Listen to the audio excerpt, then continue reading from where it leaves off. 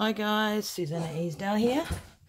Okay, I am halfway between doing custom orders, but in the meantime I've got to think of ideas for next year. Excuse my voice. I've got a little bit of a sore throat. I sort of sound a bit like a drag queen. Now, so what I've got come up with, I was saying in previous videos that I want to do do some art collages and do an art journal. So what I want to do is do a create with me tutorial. I've got a bit of a list of what I want to do, and I've finally got the names of the people that inspired me. On YouTube it is Sagita from Sagita Coffee Stains. Got inspiration from her collage pages, and on Pinterest it's Constance Rose Designs, and that's one word, .blogspot.com.au. But if you go onto Pinterest and just put in Constance Rose Designs, you would be able to get some of the idea of what I want, like the paper collages and all that kind of stuff. But what I want to do, the inspiration for the pages comes from Zakita.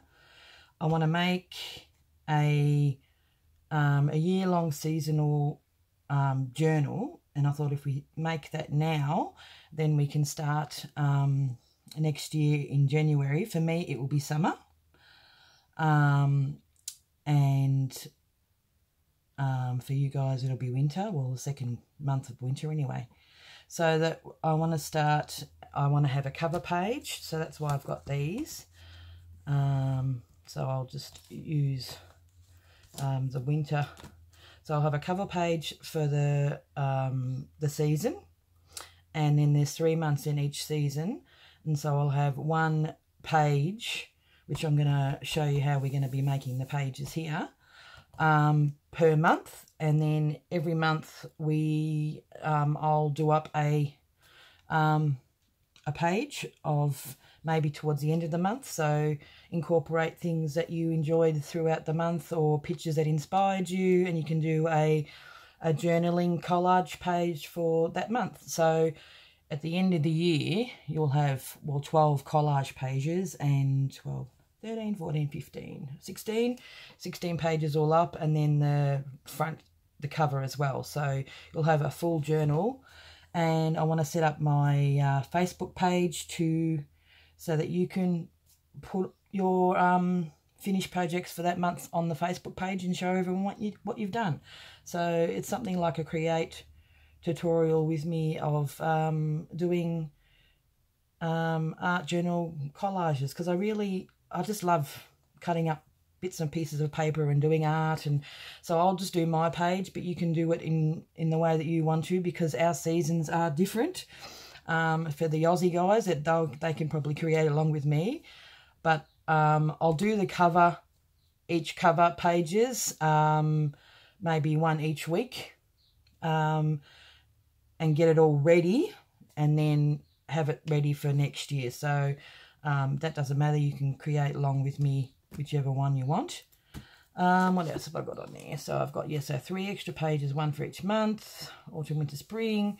So you just need vintage book pages, tea, coffee dyed papers, lace, buttons, fabrics, vintage page cutouts. Where are we? Like this. I've just started with Edith Holden, where I just cut out and do all that kind of stuff. Hang on a minute, I think I can hear my husband. Okay, back again. He was just saying goodbye because he's going to work. So anyway, I've cut out bits and pieces. So the Edith Holden is actually pretty good, because it is a diary of different months. So you can even probably grab your Edith Holden ones and use that for the different days. Like each of the 3 pages can be September, October, November, so which I may do, because it's just the writing's just gorgeous. Yeah, anyway, so what I would like to do today is actually start with showing you how to do that would help if it was back in there, some pages. So I noticed the Constance Rose design, she uses a lot of these gorgeous little fairies, and I just love them. I think they're so cute. But what I'm going to be doing, we're actually going to be you make individual pages.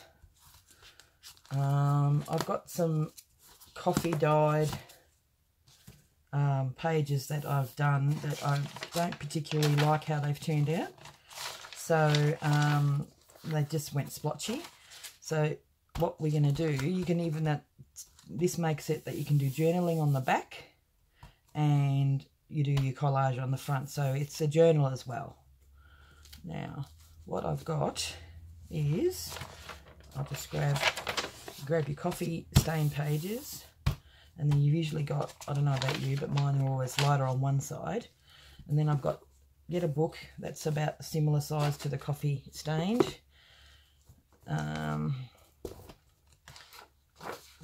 So, just want to get a few walls of snow. Perfect for winter page. Perfect. So there we go. I can use this for the winter one. So what I'll do is I'll just... Oh, I might actually pull this apart. Gee, they're pretty old. I'll make a couple. Since we've got two of them out, I'll make two at a time. Yeah, so find yourself an old book. I just got this from a thrift shop, or you can go to a vintage shop, but you need a book page that's a decent size, same size as your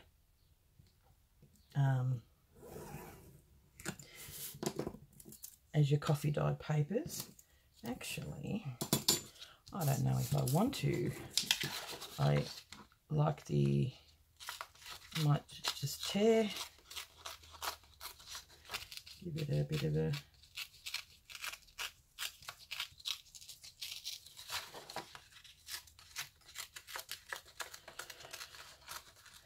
okay, I don't want to tear too much off.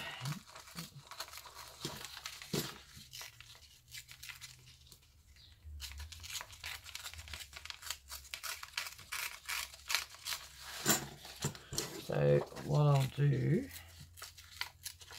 is today I'll just make a just plain pages, but then I'm going to get the just happens to be the winter one, so I might use this as the winter cover page.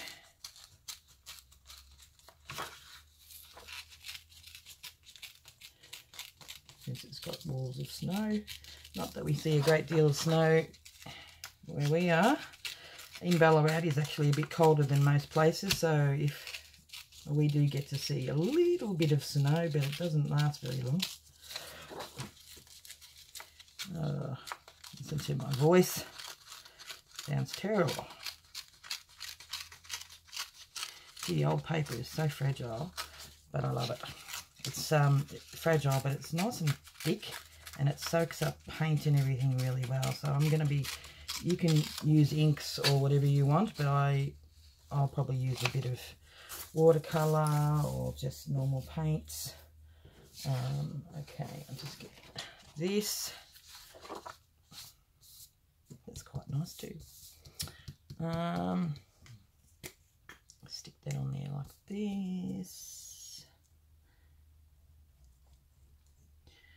Now, am I wanting to ink the edges? I'll see. I might.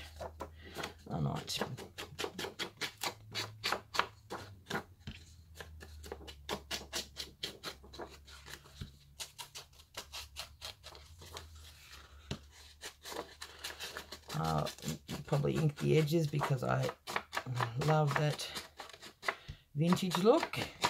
You don't have to use this colour. You can use, you know, if you want more of a, maybe on the this one probably would be nice to do a bit of blue, because the winter colours are a bit lighter. But this is how we start, where you will progress as we go along. You know, it may not stay this colour. It might end up being, you know, a different colour. But I particularly like the vintage look, so all the seasons are going to have the vintage look regardless of what colours they are. Okay. And it will automatically look vintage with this beautiful paper. It's quite old. I think it's a 1950s, 60s book. Probably more likely to be 50s. Hopefully I'm loud enough in speaking. It's just a bit hard to talk loud. Okay. Now, get my...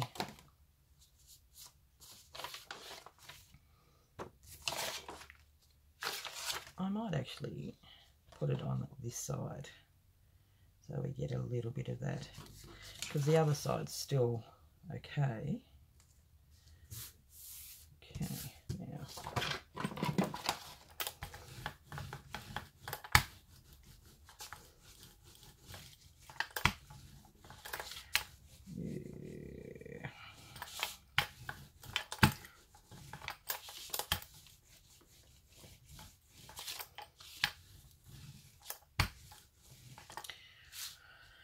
okay, so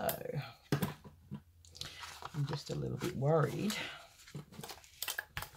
that it might be a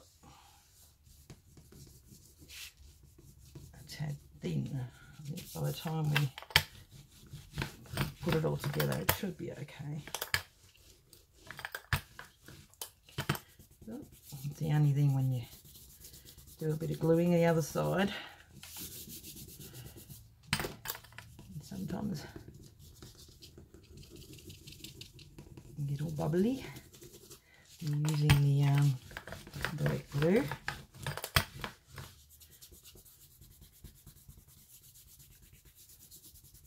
When you're doing collage too, if you get out gesso, it's a primer. I may end up doing that on here too. You put a bit of gesso on there, which takes the any paints or anything like that that you might want to put on there. So that is maybe the cover page, and then this will be, I quite like that one, so I'll do that one as well.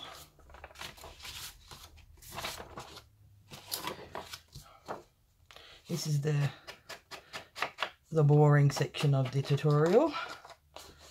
The fun part will be to put all the elements and everything on, cutting out the pictures.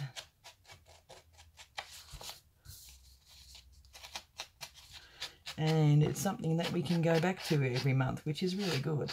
And at the end of the year, you'll have yourself a completed journal, which would be great.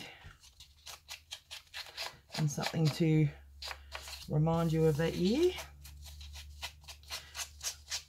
So if I do this, it makes me accountable to do it, because I had all plans, grandiose plans to do a journaling thing for the year this year. And I think I got about January and February, that's it. And so if I do this with you guys, I'm accountable and I have to get it done, don't I? So, which is good. Okay, now glue that on there. If you don't want any pictures, you can use something like that, just the writing, and have that as the base. But I will incorporate any pictures in with the collaging. So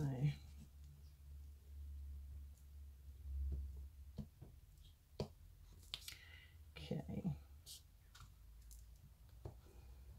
hard to see what's being done and what hasn't. Go all the way over. Ugh, brings out the smell of the old pages. Oh, that's not pretty. Oh. All the years of probably smoke and whatnot that's gone into these pages. Back in the day when it was every man and his dog smoked. Okay. Oh, it smells.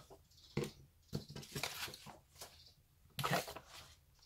Put that on here like that.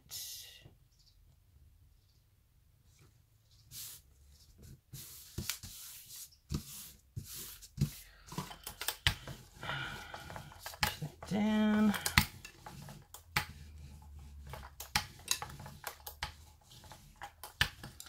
So what I will do off camera is do 2 more of these, and because I'm an artist I might even incorporate every month I'm going to do a watercolor page, so that'll be a little bit different. You can do what you like.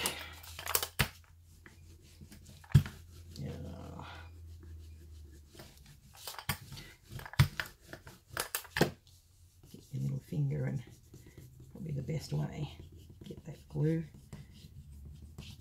because this is the side you'll be journaling on. So we don't want it to be too bumpy.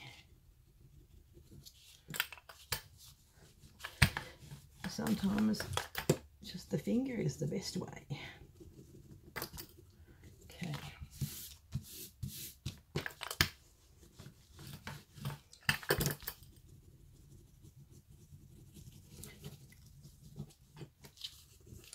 Then, so this will be the lid on that. Now what I want to do is I want to go on the sewing machine and just sort of do stitching around, just to give it a bit of, you know, sort of like I might do on the inside as well as the outside.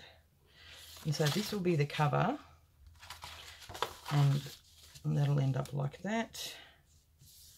I may put, I'm just a bit worried that it's a bit thin.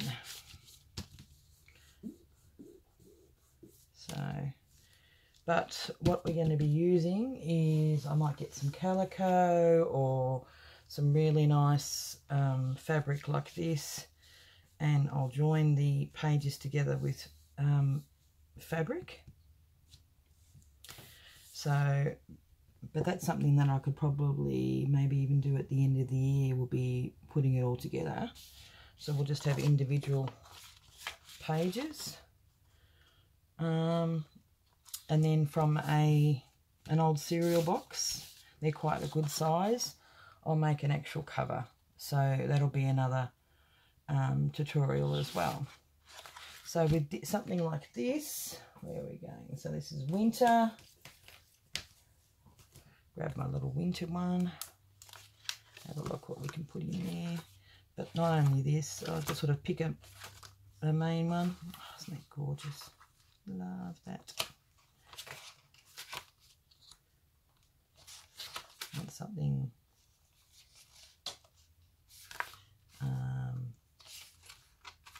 so even that, Song of the Winter Jasmine Fairy,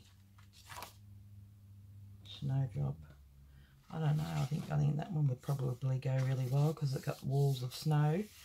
That would probably be a nice one to cut out. And then go into my Edith Holden book and do that as well. So this is just a quick small tutorial on the plans of what I am wanting to do. See, that's really lovely as well. I may even end up doing, I'll do a December page. So it's going to go from December, because that's when like the season starts. Where's the, let me look at the one that's on the front cover. I love that one. Should be in there somewhere. So I'll probably put that one on the cover for the season, and then use another one and some other stuff. But my next video will probably be the December page, and then I'll sort of doing it in a bit of a wonky order. I probably should have done the cover first, but I'm just wanting to give you the concept of what I would like to do and how you can do it along with me, and go and have a look at those. Where are they? Yeah, Sigita, S-I-G-I-T-A, and Sigita Coffee Stain. Some of you are probably already subscribed to her, and she's got a lot of collage pages. And Pinterest, Constant Rose Design. So just go and have a look at some of their work of, you know, collages that you can do. And this is a way that we can, not only are we making a journal, but we're actually filling it as well, in an arty, collagey way. Okay, guys, well, thank you for watching. The next video will be me, even though it's summer here, doing the cover of the winter page. I might do the summer one and probably the following week. And I'll also do one where we're making the actual cover itself of the actual journal, and have that will be a separate one as well. So I hope you can do this with me. That would be really great. And next year I'll have a my Facebook page, which I'm not sure whether you can pin photos on there, but I'll get my son to have a look at it so that I can make it like a proper Facebook page that you can, you know, post stuff on. So okay, guys, thank you very much for watching, and I will hopefully catch you later, and you can do this along with me. I'm actually quite excited to be able to create something with you guys. Okay, bye. Catch you later.